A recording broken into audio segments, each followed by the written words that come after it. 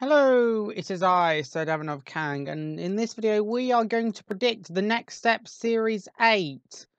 For once, I'm not going to use Doctor Who as a crossover with Doctor Who as an excuse for a plot. I won't mention any other source media, so it'll just be a Next Step crossover. This is from a storyline perspective. This is not from a dance perspective.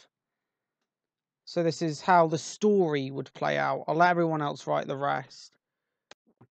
So at the start of the series, Kenzie and Lily leave to audition for the next season of Dance Mania as foretold by the What If timeline that the monk created. So if you want to know more about this, see my Steps in Time video for details.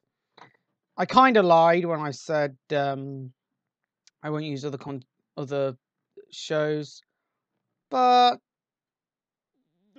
I suppose the okay. So if you don't know the monks are running a Time Lord from Doctor Who who messes up history all the time. That Chris Gemini just refuses to acknowledge. Anywho, so in the What If timeline, Lily and Kenzie are eliminated from Dance Mania, but in this, they don't fail; they win. However, in Next Step tradition, either two new A troopers will join or two B troopers will join A troop. This will leave Lily and Kenzie to fall out, and at the end, Kenzie goes back to A Troop and then has a kiss with Kingston. Lilston fans will be completely angry, and yeah. But what does Lily do next? She travels with the eighth. No, she does not travel with Paul McGann in his TARDIS. Sorry, folks. Plot number 2. So this will be like season 5 all over again with God no more, because I hated every moment of it. A and B Troop will exchange shots, so they'll insult each other and have a dance off. So you gets to go to nationals. But someone will have a choice because last season she was B Troop. So someone will be torn and ends up leaving the studio and going to Gemini. Traitor! Plot number 3. Amy will be feeling guilty about letting someone leave the studio, and everyone will blame Nick for this. So the troopers rebel against Nick, playing the events of the series so far happen. So they bring someone who uses teamwork and who has worked in teams all around the world. Ladies and gentlemen, I present to you from Winnipeg, Manitoba, Canada, and not from North Carolina, the AEW and Impact World Champion. Oh yes, folks. The Cleaner, Kenny, Omega, and the Young Bucks. I hear the battle cry under the devil's sky. Pyro fireworks. So these guys will help with team building exercises to unite the troops, secure a place at nationals. It goes well, and Nick gets tickets to seeing AEW live in Toronto. Okay, this will be the guest appearance. So the series has had people that no one even knows about. So I didn't know who any of the guest stars are. So it's time for someone that dance fans don't know about. Let's make Jim Cornette really happy, shall we? Plot number 4. The dance battle arrives. So both troops battle it out. See who gets to go to nationals.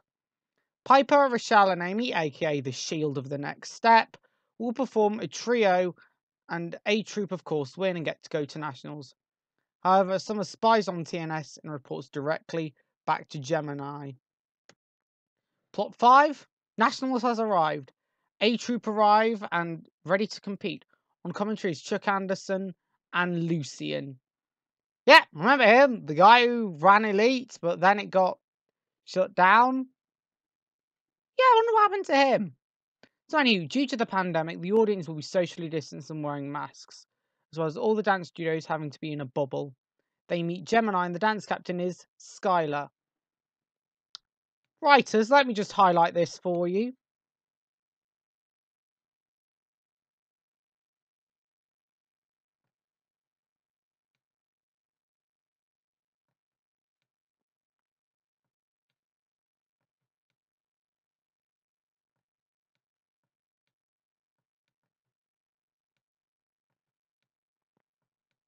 Sorry, my writing's not good.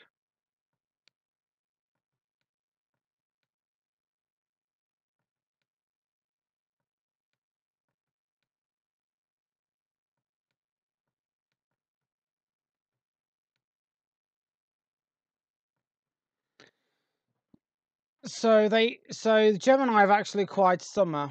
So this causes trouble among every dancer. So Summer and Amy have a big argument that breaks down their friendship, and they have a massive fight. Well, not fists fight. But if you want to see that, watch my ECW series, 16 plus for hardcore wrestling.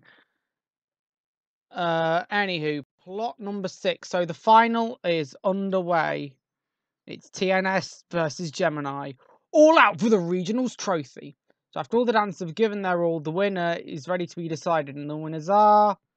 No surprises here! The next step. Everyone is thrilled by the win, and the series ends with Gemini hugging their former friends. Lily turns up, then congratulates A-Troop. The series ends with A-Troop and Gemini hugging it out. But then, the lights go out. What's happening, everybody? What's going on? Then suddenly... man.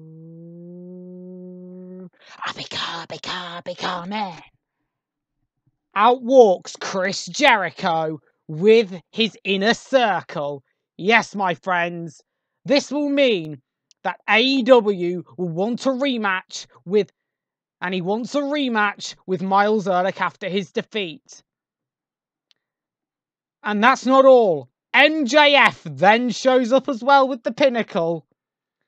And then he roasts everyone on mic. Oh, and... Now, guys, I'm joking. That won't be the ending. Sorry, got a bit carried away there.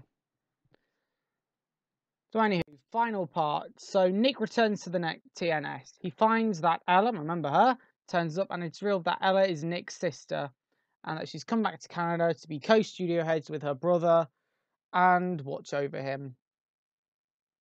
So Nick did mention having a sister, and I think that it's Ella. Like, it's got to be Ella.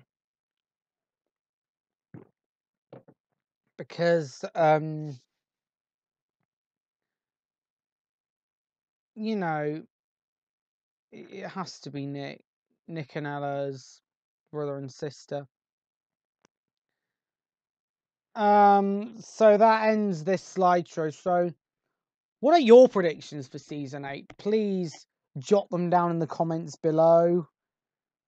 I'd like to thank you very much all for watching, and I'll see you in the next one.